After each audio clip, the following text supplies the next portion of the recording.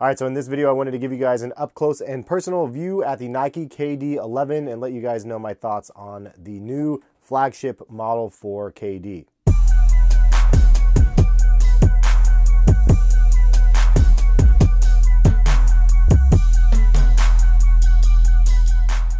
What's going on, guys? Hez here, collectivekicks.com, and if you guys want to shop this week's top sneaker deals, check the link in the description, and happy shopping.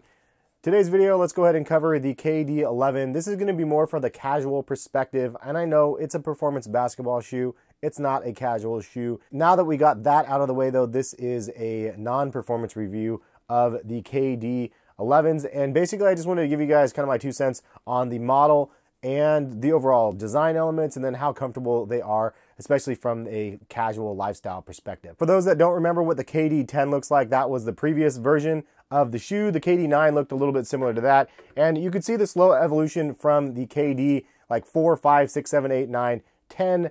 Now we have the 11. It's crazy. I remember the KD4, that was the pinnacle of the KD line in my opinion. It was the one where everybody was talking because the price point on those were $95. KD did not want to charge more than $100 for a pair of his signature sneakers, and it was a noble effort back then, and now the prices are much higher. You can see that this model right here cost $150 at retail, and that's probably the appropriate price point for these. The KDs cost more than the Kyries and the PGs, but the Kobes and the LeBrons are the more expensive tiered products from Nike Basketball. So these are basically middle of the road for what Nike Basketball offers.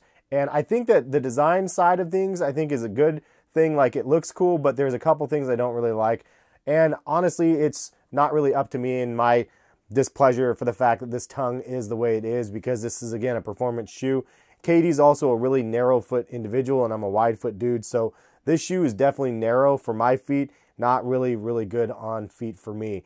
So that answers that question. For those wondering how comfortable these are, it depends on your foot. If you have a really skinny, narrow foot, then you guys are probably going to love this just like KD does. But for me, wide foot gang, not really the best because it's so dang narrow. It's kind of a difficult shoe for me to be able to actually put on, to be honest, from a casual perspective. And if you're looking at something where you can just slap on a pair of shoes before you run out the door, like what I basically have to do every single day because I'm always behind schedule, then this is not the shoe. Like, this is like, take your time lacing your sneakers up, and then you're good to go. Anyways, let's go ahead and cover the upper first. You can see it has 2 different types of Flyknit on this shoe. There's actually this Flyknit on the toe box area, which is a lot firmer, and it feels like almost double layered, versus this knit material, which is soft, and then you also have it stretchy on the tongue. It's not stretchy down in this area because it's reinforced.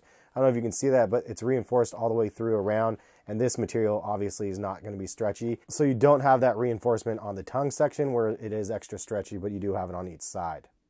They do have a really high cut on this shoe. Normally it would come straight across this way, but it builds all the way up for this weird, bulbous, awkward looking tongue to myself. Just not really a preference, but you do have a really nice, soft knit around the ankle, soft enough that you could probably even wear no socks or no shows, even to hoop in, which could be a plus for those wanting to do that. The cool little detail is a metal grommet right here. It's like an anodized bottle cap, and it says 11 on it in Roman numerals. You have the traditional KD logo on the back section of the shoe. On this colorway, though, you can see it has the EYBL, which, if you didn't know, that stands for the Elite Youth Basketball League, and that is kind of like a tournament, I believe, or a league that obviously is basketball inspired and sponsored by Nike. These are also known as the Peach Jams, which also has something to do with the Elite Youth Basketball League. As you work your way around the back of the shoe, you have kind of a nice leatherish type material, and it has an interesting looking pull tab that sweeps up and then out right here, and this is kind of plastic on the back side of here, so it's like a leather and then plastic on one side. Then you have some Frankenstein stitching on the back. Then you have the Nike swoosh on the inside. One of the coolest details of the shoe that I really like that I didn't notice until I got them in hand, you could see there is a see-through sole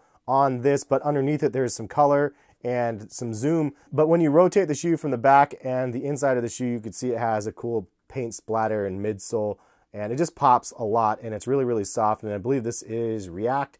It says that this shoe features full-length Zoom Air as well as React, which is a really awesome pairing.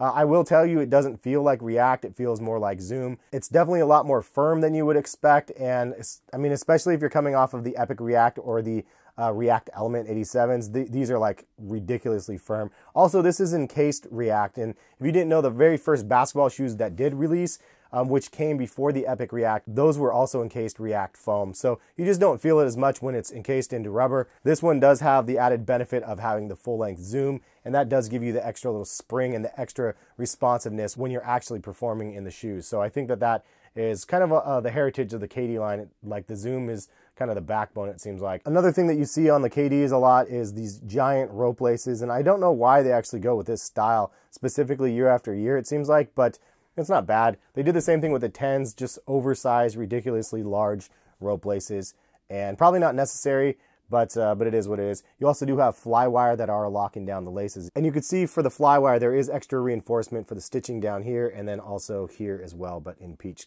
color, so you can't really see it because it kind of blends in. I forgot to mention, obviously, there's Hyperfuse with a Nike swoosh across here and then also along the toe guard area. And this is definitely reinforced down in this area, so there's a lot of structure to the shoe. Also in the bottom of the shoe, you can see the signature. Just a look at the sole, for those wondering, the traction patterns look pretty intricate and looks pretty decent, looks kind of like a thumbprint sort of. And then you have this window right here, which is a zoom window. And this is actually really nice. It's literal and it tells you what you're actually looking at. Sometimes Nike forgets to do the simple things like this, and not everybody knows that this is what you're looking at. So it says KD11 cushioning system, full length Nike Zoom Air, Nike React midsole foam. So nice little addition there. So this is a shoe worth buying. For me personally, I like it, but it's not really one that I can put in rotation. It's just too snug on my foot. It was really uncomfortable for me to put on. I just don't have the right type of foot for the shoe. Like originally I was like, yeah, you know what, I don't play basketball on them, so maybe they're not for me, but it's not even that. It's just the whole build quality of the shoe is just not made for wide footers like myself, because it's made for KD. He's the athlete. Anyways, what do you guys think about the KD11s? Is this something that you guys are interested in buying eventually? You're waiting for the right colorway?